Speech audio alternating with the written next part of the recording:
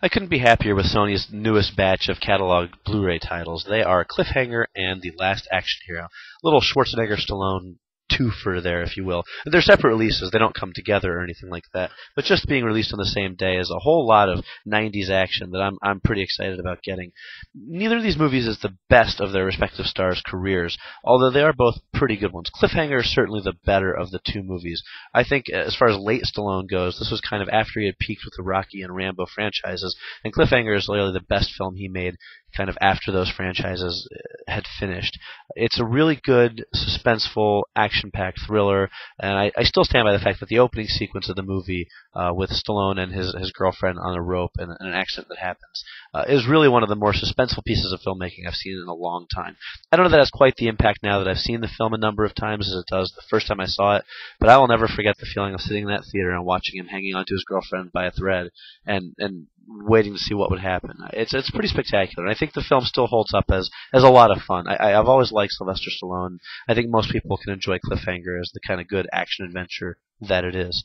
Now, The Last Action Hero, I know a lot of people will disagree with me on. It's a movie that is not particularly well loved by Schwarzenegger fans, and it's not one of his best movies. He certainly made a lot of other ones that were better.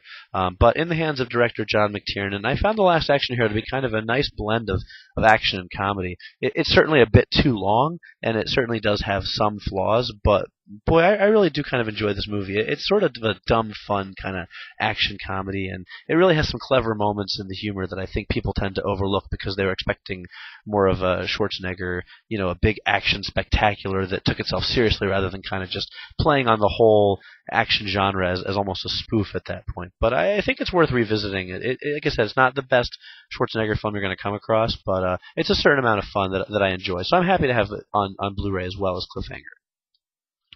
Now, both of these films being catalog titles, they do kind of deliver exactly what you would expect from a Blu-ray disc of movies that are 15, 20 years old.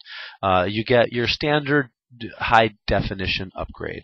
The picture quality and the soundtracks are a little bit better than what you get on DVD. The pictures are nice. You get some really good clarity. You definitely get a little extra pop in the colors, but these are not full-blown high-def experiences that are going to be what you're going to pull out to show off your Blu-ray player with.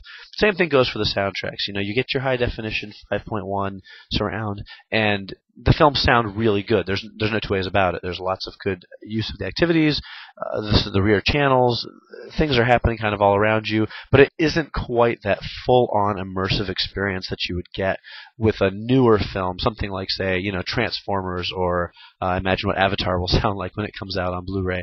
These are a little bit more front-centered than the really, really concrete sound feels that you get from some of the most recent films. But that being said, they are very good surround soundtracks, and you certainly won't be disappointed with them.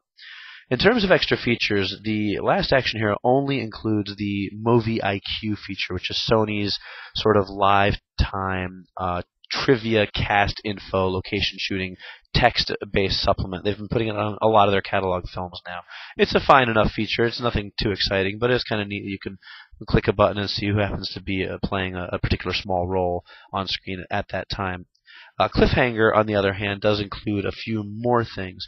You get the Movie IQ feature as well.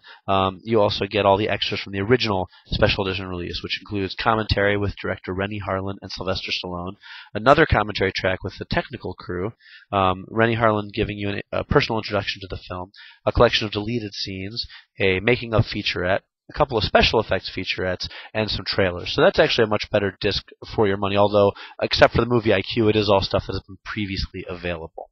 So Last Action Hero, Cliffhanger, both available on Blu-ray for the first time. Both worthy purchases, in my opinion, but mostly it's going to come down to how much you love your Schwarzenegger and Stallone catalog films. I find them both to be particularly enjoyable, so I'm going to give them a mild recommended stamp.